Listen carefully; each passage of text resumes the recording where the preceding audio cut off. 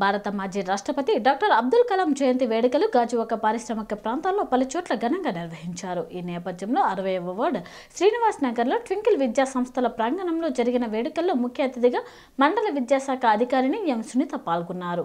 ఈ సందర్భంగా ఆమె మాట్లాడుతూ కలాం ఆలోచనలు, ఆశయాలు పాటిస్తూ చదువులో రాణించాలని ఆకాంక్షించారు. దేశాభివృద్ధికి కలాం అందించిన సేవలు ఎనలేనివని కొనియాడారు. ఈ సందర్భంగా ఈ ఏడాది 10వ తరగతిలో 10% ర్యాంకులు సాధించిన విద్యార్థులను ఆమె అభినందించారు.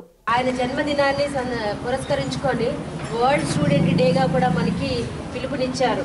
అంటే ఆయన యొక్క స్ఫూర్తి మీ అందరి పైన ఉండాలి అనే ఒక మంచి కోరిక. ఆయన యొక్క స్ఫూర్తి అంటే ఆయన జీవిత చరిత్ర మనందరికీ తెలుసు. ఎంత చక్కటి అవకాశాన్ని అందిపుచ్చుకొని స్టడీస్ అన్నీ కూడా చక్కగా చదువుకొని ఆయన ఎప్పుడు పుట్టారు? అక్టోబర్ 15, 1931లో ఆయన జన్మించారు. మరి అప్పటి నుంచి కూడా ఈ రోజుకున్న పరిస్థితులకి అప్పటి పరిస్థితులకి బేరీజ్ వేసుకుంటే అప్పటి పరిస్థితుల్లో ఇంత మంచి పాఠశాలలు కానీ ఇన్ని సోర్సెస్ కానీ అప్పట్లో లేవు.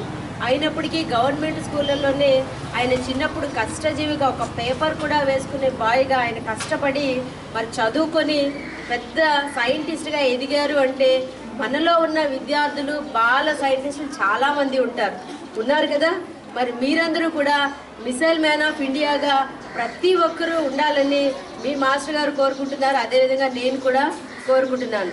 శ్యామ్ మాస్టర్ ఒక గొప్ప వ్యక్తిగా ఒక భారతీయుని యొక్క జన్మదినోత్సవం ప్రపంచ విద్యార్థి దినోత్సవంగా ఈ రోజు జరుపుకోబడుతుంది అంటే ఇది భారతదేశానికి డాక్టర్ ఏపీజే అబ్దుల్ కలాం గారు ఇచ్చినటువంటి ఒక గొప్ప వరంగా మనందరం కూడా ఈరోజు మనం భావించాలి. భారతదేశం తాలూకా కీర్తి ప్రతిష్టని, శాస్త్ర సాంకేతిక రంగాల్లో ఉన్నటువంటి ఆయన చేసినటువంటి సేవలకు సాక్షాత్తు భగవంతుడే ప్రత్యక్షంగా ఆయనకు పిలిచి భారత రాష్ట్రపతి అనే పదవిని అలంకరింపచేశారనంటే ఒక సామాన్య కుటుంబంలో పుట్టినటువంటి ఒక వ్యక్తి ఒక భారత రాష్ట్రపతి స్థాయికి ఎదగొచ్చు అని చెప్పి ప్రతి ఒక్కరూ కూడా గొప్ప స్థాయికి చేరుకోవడానికి కృషి ఒక్కటే మూలం, కృషితో నాస్తి దుర్భిక్షం అని నమ్మినటువంటి ఒక గొప్ప వ్యక్తి అబ్దుల్ కలాం గారు.